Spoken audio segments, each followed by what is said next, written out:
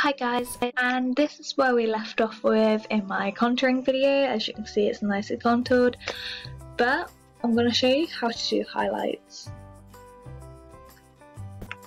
Highlighting is actually really simple. So you get your airbrush tool, change the color to white, get a new layer, and then you simply just highlight. Can't get much better than that.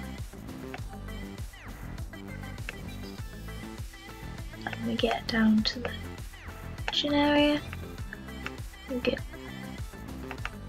down to that, but I don't like that.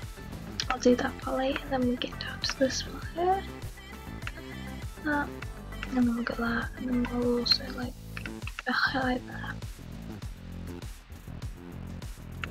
Then we've got a bit of highlight here, and then we've got a lot of highlight in the booby area. So we do that.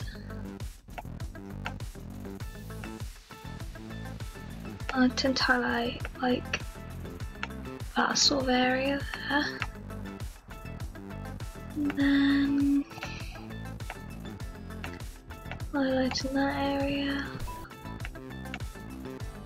Then areas on the arms, so it looks moderately highlighted. And then I do the shoulder. The shoulder is really important for highlights. And again on the shoulder, I just highlight it.